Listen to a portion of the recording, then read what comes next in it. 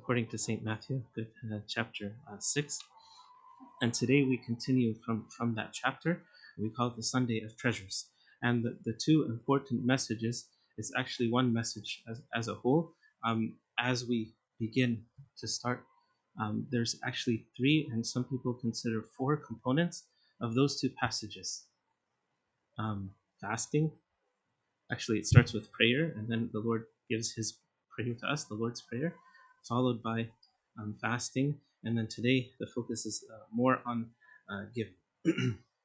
So that's what we'll talk about, God willing, this week. Because the Lord says here, do not lay up for yourselves treasures on earth, where moth and rust destroy and where thieves break in and steal, but lay up for yourselves treasures in heaven, where neither moth nor rust destroys and where thieves do not break in and steal. For where your treasure is, there your heart will be also.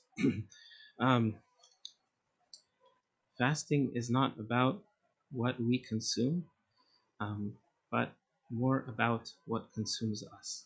It's not about what we eat, but what is eating away at our minds and our hearts. And so that's why the church is putting before us today the focus of where our minds and our eyes and our hearts should be. And that's why actually the Lord here, some people get confused why the Lord later on says, the lamp of the body is the eye. Therefore, if your eye is good, your whole body will be full of light. And so the fathers, more specifically St. Augustine, says the eye here means what your intention is. And the whole body here refers to our works. And so the church is trying to direct our attention to what's inside. And if we fix whatever is inside by the grace of God, then the outside will be good. And sometimes we need to fix the outside first with the purpose of that correcting the inside, but it doesn't always work that way. That's why the Lord is telling us what to do outwardly, but then he's directing our attention inwardly. Because some people actually decide not to do good for the wrong reasons, and other people do good for the wrong reasons, right? And for example, if someone who says that I'm going to withhold forgiveness from my brother or sister because I have decided that this person is not worthy or this person has not repented yet, so why should I forgive them? Or another person who refuses to help someone in need because I don't want to be taken advantage of. Or we feel maybe I'm going to be deceived. I don't want to be deceived. Right? St. Augustine actually answers this. Of course, we have to give with wisdom and discernment, but St. Augustine answers this when he says, when I give money to a beggar who asks me for it, I know neither what he will do with it nor what the result will be for him. It may happen that he puts the money to a poor use or brings something bad upon himself with it, something I neither wanted nor intended when I gave it to him. So then if I acted with good intent, this is the important part, if I acted with good intent and with awareness of my good intent for this action, it is called light. And so this is what actually there's another story in the Paradise of the Fathers of a monk who gave his Galabea or his robe to a poor man, right? And then he went, as the custom was, they would make work, right, with usually palm weaving, and go to the market, sell it, and get food. And whatever they had left, they would give to the poor. So when he went to the market, he saw a sinful woman wearing the robe. And he got very disappointed and depressed and upset. And then an angel appeared to him and said, don't be upset. From the very moment that you offered your robe to the poor man, Christ put on the robe, just like he says in Matthew 25, right? He said, and then he said, you are not responsible for what happened after that. And so God still accepts our offerings because he knows that our knowledge and discernment and wisdom is limited. Of course, if we know that if we're going to give something to someone and that's going to hurt them, we don't give it to them, obviously. But we can change what we give. Like, for example, if I know if I'm giving money to someone and they're going to misuse the money, then I give them something that they need, like food or whatever instead. Okay, so that's the wisdom, but I still give. So God will see and bless with the intention that's in the heart. And that's the more important thing. It's not what we give outwardly, but where our heart is, how generous we are inside, because we want us to be reformed into the image and likeness of God that we were created. And so if we're not being generous, then we're not being like God. And so even sometimes the non-believers are more um, virtuous in this aspect than us. For example, in Acts chapter 23, Acts chapter 10, Cornelius the centurion was a non-believer, or he wasn't baptized yet.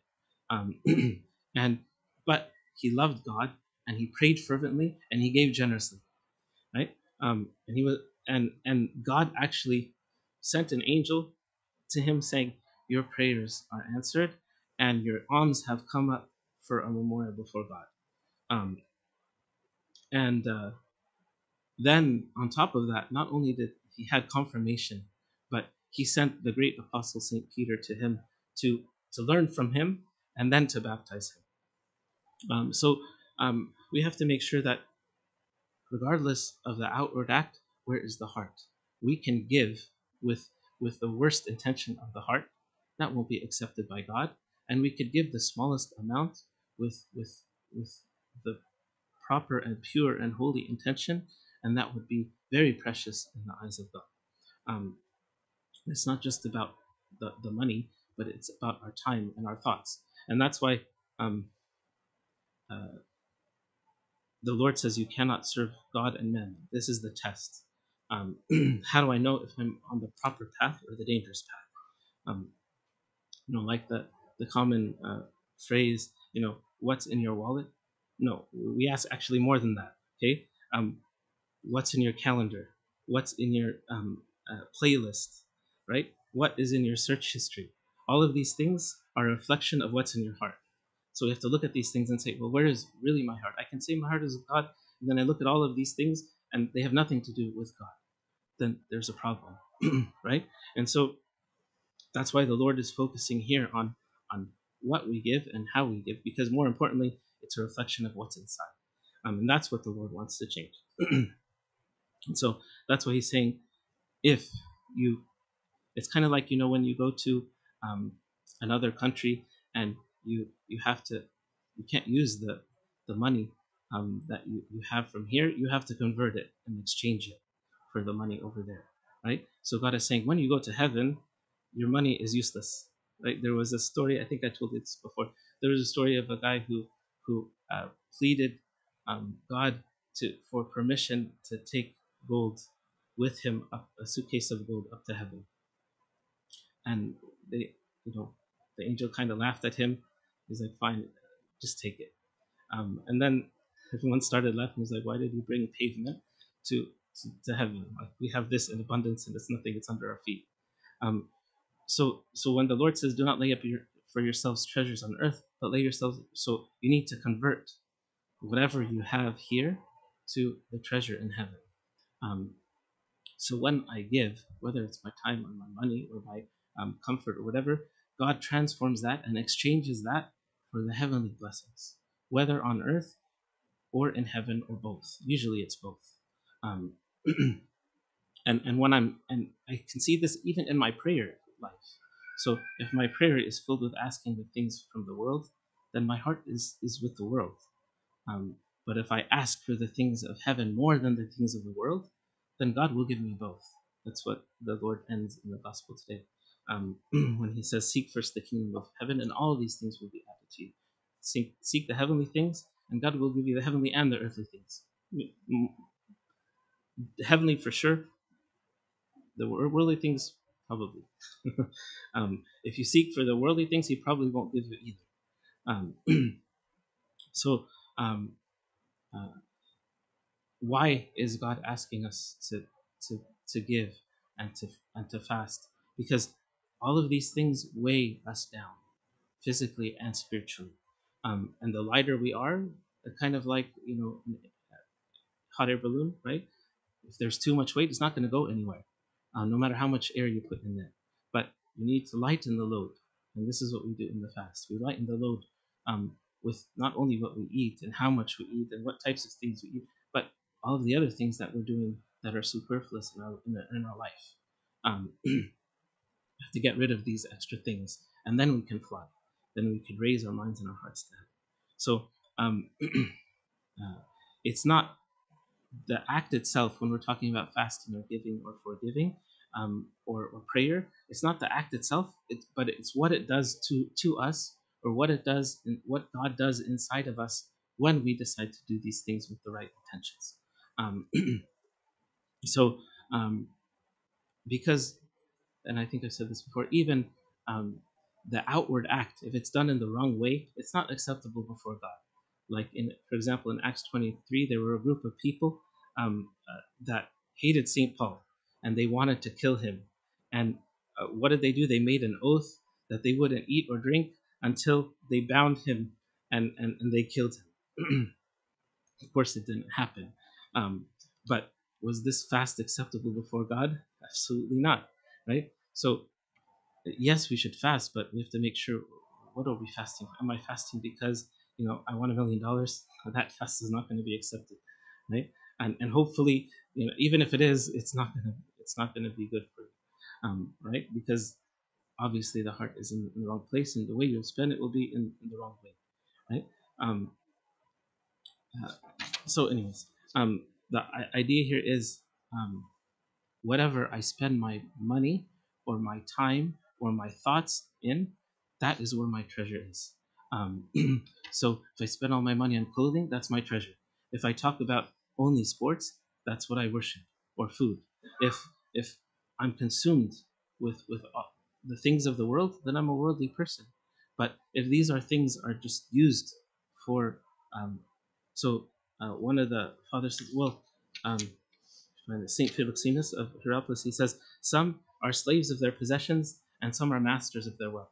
So you want to be a master of your wealth, you want to be a slave of your possession. What are is it something that you consume for your betterment, or is it something that consumes you for your poverty? He says one man is enhanced by his possessions and another worships them. So what type of person are you? You can't have both. That's why the Lord said, what he says, you cannot serve God and mammon, right? You can't serve God and the world. It's either one or the other. And the more we look at our lives with an objective perspective, the more we're able to discern: am I going in this direction? I'm going up or down. Um, so um, uh, we have to be greedy to receive God's blessing, and God will grant us the heart of generosity. The more that I give um, the worldly things, the more God will give me the spiritual things. Um, and so, and the more I give the things of my own house, uh, the more God will give the things of His house. And so, um, actually, a few days ago, I was walking into a store, and there was like a homeless beggar running to me, and he opened his hand. And he had just a few coins in his hand, and I was very embarrassed, and I started to say, "Sorry, I don't have any actually cash on me." And he closed his fist, and he interrupted and said, "No, you are the priest," and he took from he was opening to give to me. I was so embarrassed. um, but um, he took from his change probably everything that has. This was the closest that I experienced the widow of the two-mite story. Um, and same thing with Cornelius. He said, um, and and I felt that coin that he gave me was worth, tens of thousands from me or of any one of us. Um, so, and the guy wasn't even Orthodox, but he was very generous. And so, like the book of Sirach says, do not let your hand be stretched out to receive and closed when it is time to give. Oftentimes we do the opposite. It's closed when it's time to give, and it's open when it's time to, God, please give to me. Um, but then when when it's time for us to give to others or to Him, then it's closed. We need to be like that man. Even when it comes to God, sometimes we say, God, please give me this, give me that. And we have already received so much, and sometimes our prayers need to be transformed. Said, God, I need to offer you something more. If you give me more, that I can give more to you. Um, you gave the most precious thing to me. And so, um, even if we give everything, it's nothing in comparison to what God constantly has given to us and is giving to us and wants to give to us. Um, and so the main thing the reason why he wants us to give is so we could be like him. Um, and this is the purpose and the goal of the fasting and the prayer and the giving and the forgiving. um, it's uh,